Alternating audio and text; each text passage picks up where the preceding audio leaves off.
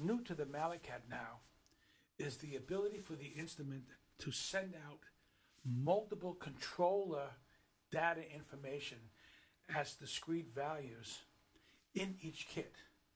So for example, when you call up a kit, you can tell it exactly what the reverb setting should be, what the release time of an ADSR is, or what the brightness is of a sound. And this is found in the kit auxiliary screens. Now you can hit the kit auxiliary and keep on hitting this forever, or just know you hit the kit auxiliary screens and tap in 6-1 and you jump to the controller screens. Now what you're seeing on the screen is the first. We send out 4. The first controller is 74, and that's the sound brightness. And you can see you can change that.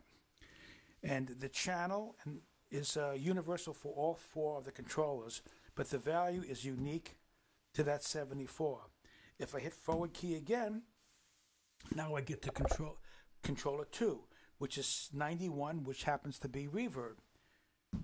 Controller 3 is not used, and in this kit, controller 4 is not used either.